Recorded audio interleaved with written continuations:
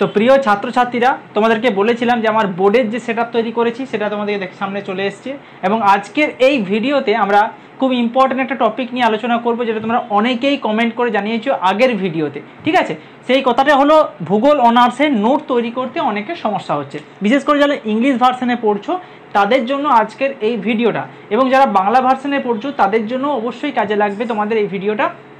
কাজেই প্রথম থেকে শেষ পর্যন্ত দেখতে থাকো, ভীষণ ইনফরমেশন ভিডিও তোমাদের জন্য তৈরি করেছি, এবং তোমাদের কোন কোন পয়েন্টগুলো মনে রাখতে হবে নোট তৈরি করতে, এমনকি তোমাদেরকে প্র্যাকটিক্যালি দেখাবো যে নোট তোমরা কিভাবে কোনো বই থেকে করবে বা কোন জায়গা থেকে সাহায্য নেবে, যাবতীয় ডিটেলস আজকে কিন্তু শেয়ার করব। কাজেই ভিডিওটা প্রায় 10 থেকে 15 মিনিটের হতে চলেছে, সম্পূর্ণ ভিডিওটা দেখতে থাকো। একই সঙ্গে যদি ভালো লাগে আমাদের চ্যানেলকে সাবস্ক্রাইব করে রাখতে একেবারে ভুলবে না।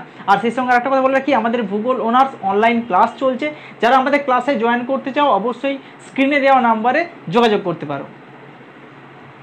তো চলো আমরা শুরু করছি আজকের ভিডিও, এবং আজকের ভিডিওতে আমরা দেখতে পাবো যে কয়েকটা পয়েন্ট ডিসকাস করতে হবে তোমাদের সঙ্গে যারা ইংলিশ ভার্সন নোট তৈরি করছো। প্রথমত দেখো, ইংলিশ ভার্সনের একটা ভালো বই তোমাদেরকে কিনতে হবে।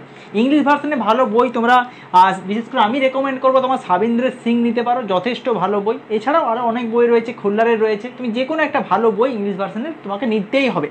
দ্বিতীয় হচ্ছে ইন্টারনেট, তোমাকে ইন্টারনেট থেকে বিভিন্ন ডেটাগুলো কালেকশন করতে হবে, ঠিক আছে, বা ইন্টারনেট থেকে কোনো লাইন তোমাকে কপি করতে হবে বা সেখান থেকে নিয়ে তোমাকে নোট তৈরি করতে হবে, এটা কিন্তু ম্যান্ডেটরি। ঠিক আছে, পরে আসছি মেক ইজি নোটস। অনেকে কি করো, ইংলিশ ভার্সনে নোট তৈরি করতে গেলে একটু কঠিন করার চেষ্টা করো, যে একটু কঠিন করলে বেশি নাম্বার পাবো, সেটা কিন্তু নয়। ইংলিশ ভার্সনের নোটস কিন্তু যতটা সম্ভব সহজ করতে হবে। কাজেই তুমি যাতে সেই নোটসটা পরীক্ষার খাতায় নামাতেও পারো, খুব কঠিন করলে তোমার মনে থাকবে না, ভুলে যাবে। কাজেই ইজি নোটস তৈরি করতে হবে। আরেকটা বিষয় হচ্ছে গ্রামার। দেখো, গ্রামাটিক্যাল বিষয়টা কিন্তু অতটা আমাদের ইংলিশ ভার্সনের নোটসে কোনো রকম ভ্যারি করে না।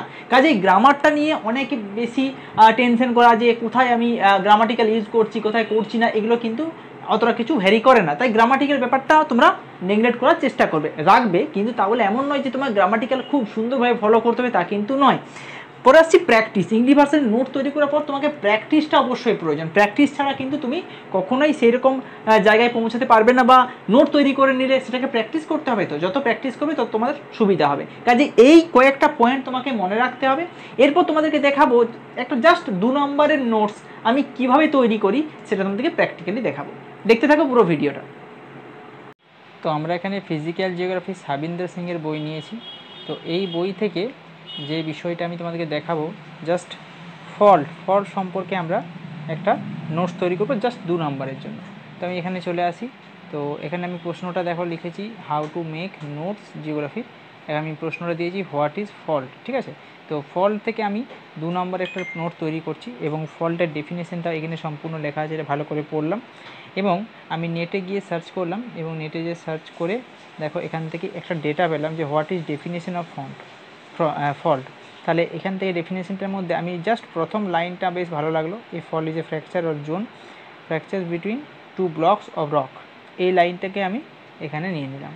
ঠিক আছে, এবং পরবর্তী লাইনটা আমি এখান থেকে নেব, অর্থাৎ এখানে লেখা আছে দেখো, in other words when the crystal rock R displaced due to tensile movement caused by the endogenetic forces along a plane, the resultant structure is called fault. এই লাইনটা আমি এখান থেকে নিয়ে নিলাম। তাহলে ইন্টারনেট থেকে একটা লাইন নিলাম যেটা খুব সহজ মনে হলো, এবং বই থেকেও যে লাইনটা খুব সহজ মনে হলো সেটা আমি নিয়ে নিলাম। তাহলে কি হলো, দুটো মিলিয়ে সুন্দর একটা 2 নম্বরের নোটস তৈরি হলো, যেটা পড়তেও খুব সহজ। দেখো, এ fault is a fracture or zone of ফ্র্যাকচার্স between 2 blocks of rock when the crystal rocks are displaced due to tensile movement caused by the endogenetic forces along a plane, the resultant structure is called fault. খুব সুন্দর একটা note তৈরি হলো। তোমরা ঠিক এই process তৈরি করে বা এই প্রসেস দেখে অবশ্যই নোট তৈরি করতে পারো। তো আমরা এখানে ফিজিক্যাল জিওগ্রাফি সাবিন্দ্র সিংয়ের বই নিয়েছি। তো এই বই থেকে যে বিষয়টা আমি তোমাদেরকে দেখাবো, জাস্ট ফল্ট সম্পর্কে আমরা একটা নোটস তৈরি করবো, জাস্ট 2 নম্বরের জন্য। তো আমি এখানে চলে আসি। তো এখানে আমি প্রশ্নটা দেখো লিখেছি, how to make notes geography.